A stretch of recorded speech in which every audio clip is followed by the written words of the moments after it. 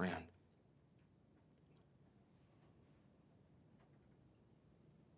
I don't talk about him.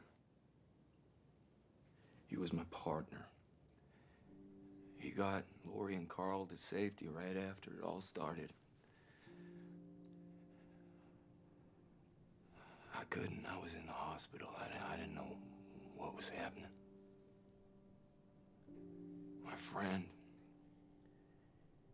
his name was Shane. Him and Lori, they were together.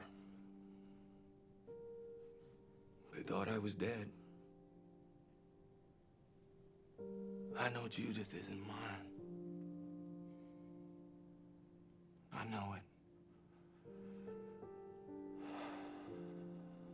I love her. She's my daughter. But she isn't mine. I had to accept that. I did. So I could keep her alive.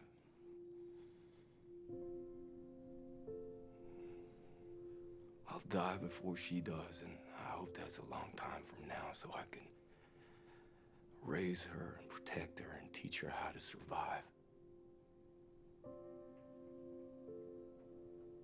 This is how we live now. I had to accept that too so I could keep everyone else alive.